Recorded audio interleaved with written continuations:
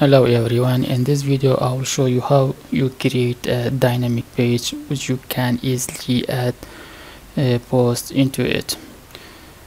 For this we log into the Blogger website and we go to posts page and we create a simple post you want. For example, I'm creating a post for CCNA subnetting.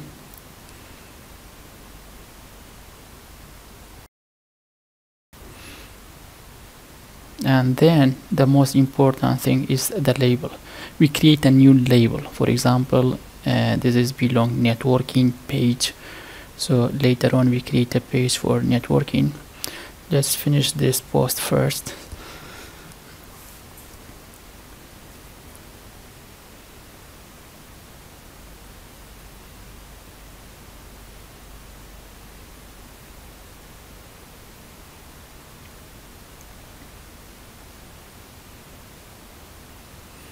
I will add a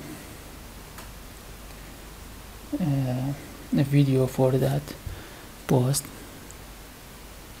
to make it a real scenario. So I will add this video and then click publish. Confirm that we have a networking in the labels. Click publish.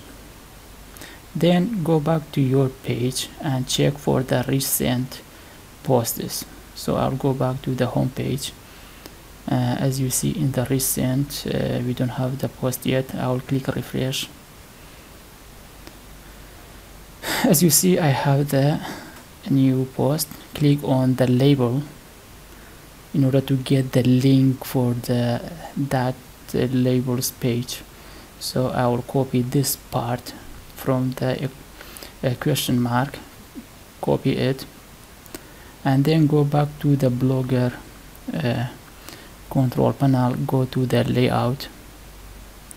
I'm adding a new icon for the new page on the main menu. Click edit.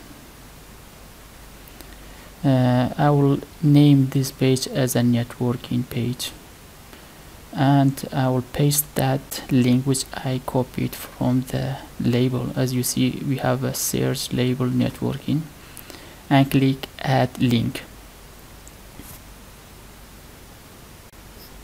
As you see, the page has been added. Click save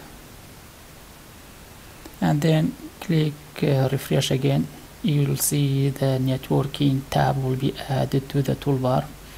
As you see, we have the networking tab. When you click it, we have one post here. So this will be our page for the networking, and if I want to add more posts to that page, normally as we did for the first one, we add a new post.